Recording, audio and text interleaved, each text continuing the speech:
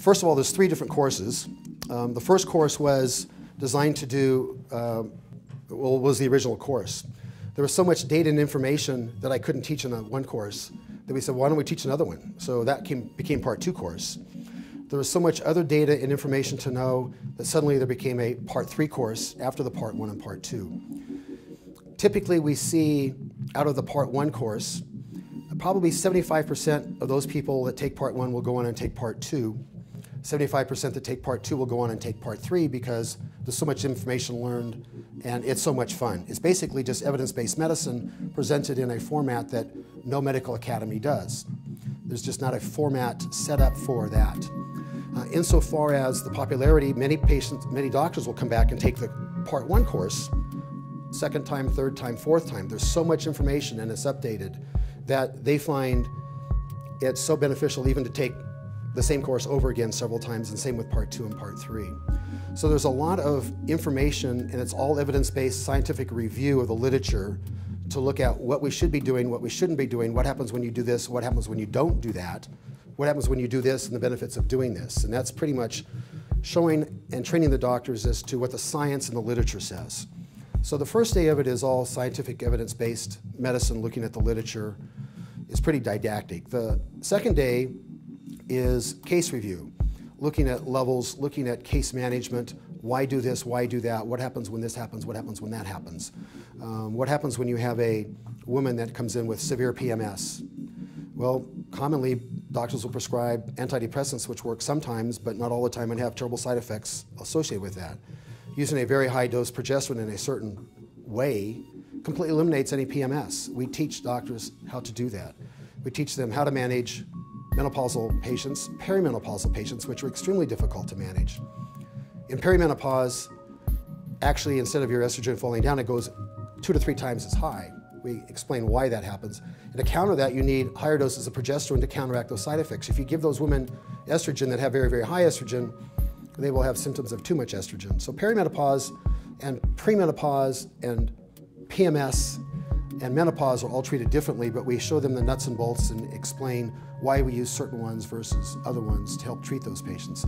But it's not just women's hormones that the course is all about. It's all about other health benefits to all of the hormones. All hormones have health benefits. When you lose those hormones, there's a health detriment associated with it. Nothing that happens in the body as we get older is beneficial for it. Losing the hormones is not beneficial for it. It's harmful in every hormone and in every study to date. Replacing those hormones has been shown to be beneficial. So we teach and train physicians how to do it, which ones to use, how to monitor it, how to adjust, how to troubleshoot it. What happens when you have a side effect from a little bit of testosterone in women? Well, you can use something to block that side effect. What happens if they still have the symptom and you need to take more? Is it okay? Is it safe? Yes, the literature supports that. So it's sort of the nuts and bolts the second day of monitoring, adjusting, prescribing, and troubleshooting all the hormones in many different case scenarios so that they can go home and understand how to treat their patients on Monday morning in ways that they have never learned before. And of course, the feedback from that is the patients see tremendous improvement. The patients say, what a change in their life. The physicians return to me and say, this has made such a change in the way I practice. It's so exciting. There's nothing that I've done in practicing medicine for 30 or 40 years that comes close to matching the beneficial effects as far as how people feel and function and restoring their health. But there's a long-term health benefit to it that is not provided by any other therapy that we have. But as far as patient feedback, patient satisfaction, there is nothing that we do other than hormone replacement that has shown such satisfaction in patients. We can fix their blood pressure, we can treat their diabetes, we can do the dermatology, we can take out the skin lesions, but they don't say, boy, that made me feel so good. The quality of life that is restored, and in all these articles that we present in our courses, have as the striking phrase that I always underline is improvement in quality of life. And you do that with all the hormones. Women will feel much better on thyroid. It took me a while to figure out why. They all did, but I couldn't figure out why. But the literature supports that, and my patients support that too. They feel so much better on this dose. Their physicians may not like that. They don't understand why we do what we do. When you look at the literature and then look at the patient, and you'll understand why. Eliminating the side effects of the synthetic hormones. They will feel and function so much better without the depression, the mood swings, and the bleeding and the breast symptoms that they get on the synthetics. They say they feel tremendously better on their hormones that they're taking because now they feel better and don't have any side effects from them. Women on testosterone, men on testosterone. I can't say enough about how they feel libido-wise, strength-wise, endurance-wise. Any man on testosterone says, boy, you've given me my life back. It doesn't help their putting, but it'll help their drive distance. But it also helps in other ways too. It affects how we function in our sports. It affects how we function in our work.